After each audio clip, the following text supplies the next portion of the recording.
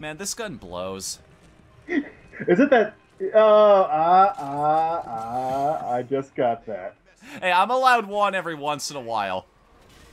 I don't know, man. The second you start moving in on my puns, the second, well, What, I don't. you got like a corner on the market or something? Oh, why, yes, it went over well in courts. They said, "Well, Mr. Drawman, we see that you have a rather unusual stake in this, but we're willing to grant pass on this on the grounds that you do not visit us in the dead of night again." And from there, I said, "Yay! Now I get to have a punny time." Mr. Drawman, that was terrible. I know scope. Please get out of here. Oh, Gobi Desert yourself. And they all just kind of sigh Sorry, and... pardon me. I just gotta back up from the mic a little bit so I can appreciate how much you stretched for that one. Oh, it's not just stretch. I yoga posed for that one. Alright, I think we're starting the next episode in Yep. about 3, 2, 1. Dance, Amy, dance. Oh, I've always so, been, that's something I've always, what am I trying to say here? Dragon Nest, do you know about that MMO at all? It finally, No. it finally fulfilled one of my long-term goals, and that is playing as a whirling dervish type character in a role-playing game. Just somebody who uses dual blades and just never stops attacking, pretty much. The Kali character, I believe they call it. it lets this so you basically get to be the Tasmanian devil in this Yes! I got the best alternate weapon! game. What's the alternate Blom. weapon? Oh, the Blom. dubstep. Blom. This game lets you... Behold the power of music! No, behold the power of flat music. Remember that show, Arthur? Yes. Remember the Oh, when- yeah! I know exactly where you're going with this, but please continue. So there was an episode of Arthur where Arthur was getting ready to play. His class had a whole musical recital. They all had their own instrument, and they all had had a little segment of music to play. Arthur was a pianist, so he played his own. I forget what song he played, but he basically played a whole song on piano. But during a lot of rehearsal, he kept accidentally hitting the wrong notes, and because of this, he started having stage fright and anxiety of his performance. Because last time he also had the same issue, so he practiced his butt off, but sadly still kept having, fear and dread of this moment to the point where he, like many characters, had a fantasy segment of it. And during the fantasy segment, he plays B flat instead of B sharp, and everyone boos him for it. They throw tomatoes and lettuce at him, and he's running away ashamed, and Binky's like, "Hey, you stink!" In the result of it, he's a bum, he's a hobo. His sister, who's had hiccups, his sister's had hiccups the entire episode, and in this fantasy, she got famous for it, for having unyielding hiccups. And he's like, "Hey, I could help you get rid of those." He says, like, he has the torn gloves and trench coat. Like, "Are you kidding? These hiccups made me famous." And so she just runs off and said, "Hey, come see me sometime." "But I don't have money." So this guy comes by, and he's ready to donate to Arthur. He says, "I know you. You're that boy who played B flat instead of B sharp." And so I'm imagining the entirety of this weapon is just playing flat music because of the disaster it can bring. Whoa, whoa, whoa, whoa. I keep forgetting that every time. That you have to latch onto that, otherwise you don't have enough jump power to get past that hole. Ah. There's a "that's what she said" joke in there somewhere.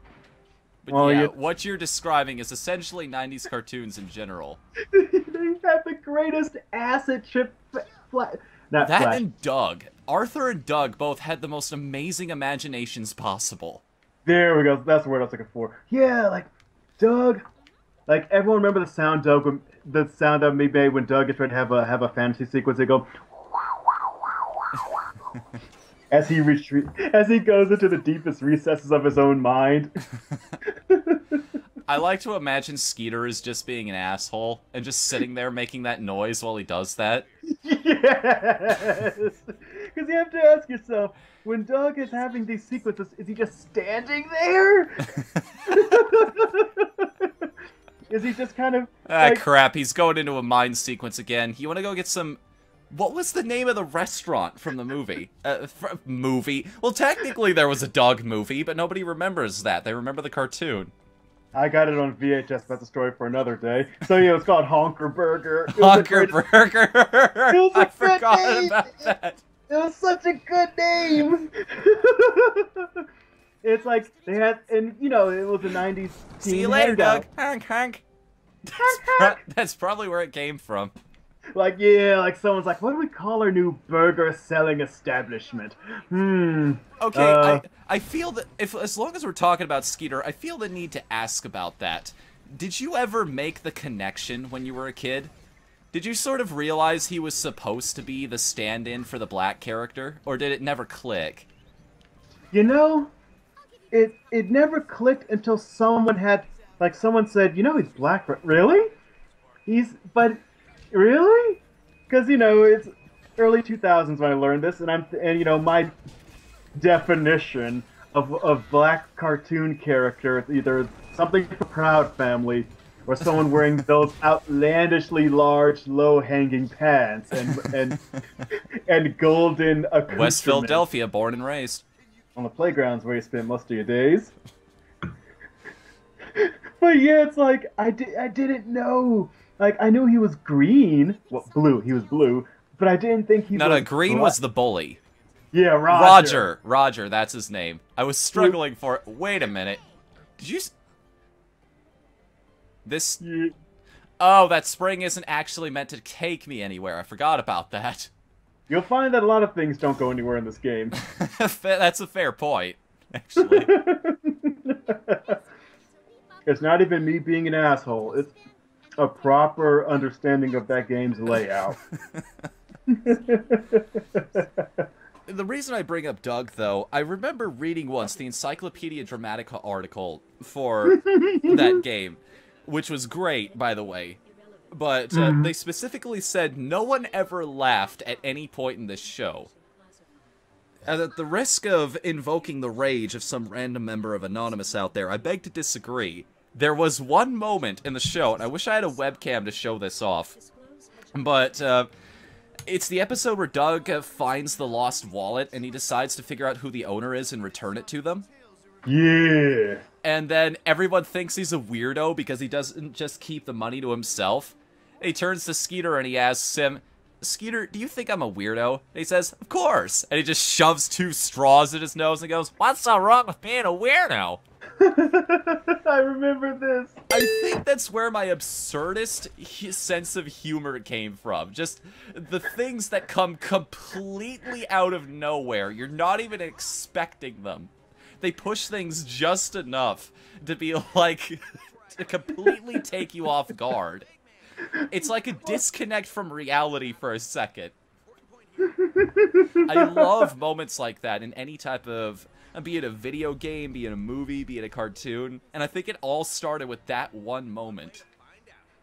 For me, my humor in relation to Doug came about when it was the talent show episode. And Doug, you know, he had a dummy. Oh, yeah, the dummy. Yeah. And so, you know, Doug... I almost lost my head there for a second. Hank. And Pork Chop, you know, he's toweling Doug off because he's so nervous. He's sweating a lot. And so the towel is wet. So what does he do? He wrings it out on a plant. And the plant dies. And it makes the best... it makes the best sound effect ever. From there on... I do not remember this, but it sounds amazing.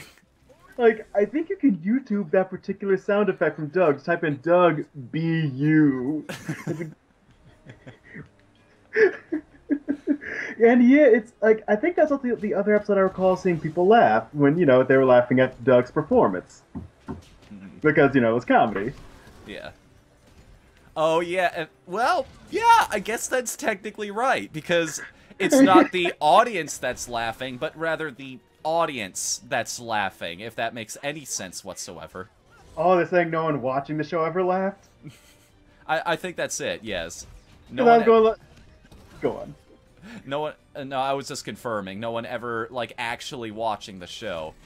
Oh. But technically, you are correct. Someone who was watching Doug was laughing at him. Because I was like, because I was laughing at Doug, and then the audience was laughing at Doug, and Roger always laughed. And I was like, wait a minute, Patty laughed, BB laughed, Mr. Dink always laughed. Why not? What you doing to me, buddy? It was very expensive.